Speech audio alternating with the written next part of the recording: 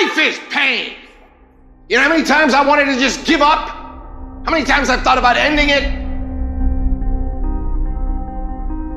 Life is hard. Easy, it's not an option. But it's worth fighting. It's worth believing. It's worth giving yourself a chance. It's worth mustering yourself up, standing up inside yourself. It's worth fighting relentlessly, never giving up. It's worth fighting a good fight. It's worth being around motivated, positive people. It's worth being up-tempo. It's easy to have faith and feel good when you're feeling good and you have no pain and your bills are paid and you got a clean bill of health from the doctor. It's easy to be motivated then. But when that's not the situation, it's hard. When you look in the mirror, you don't see the person that you once saw. It's hard. I know it's hard, but do it hard.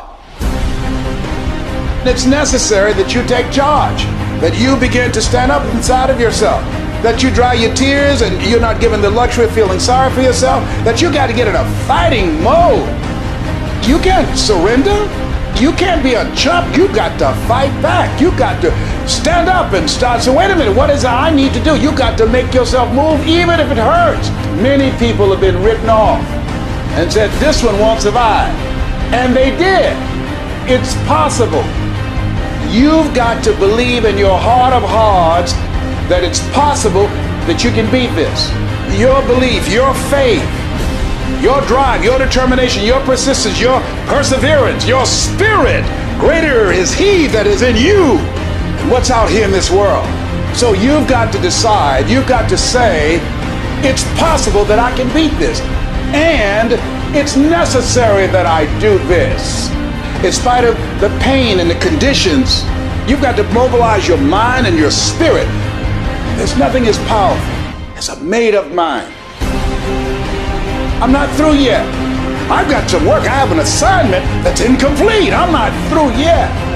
I'm not going out like this. I'm going to fight. And when you do, when you give it the best that you can, when you keep on trying, you're seeking, you're asking, you're knocking, something happens. The universe opens up for you.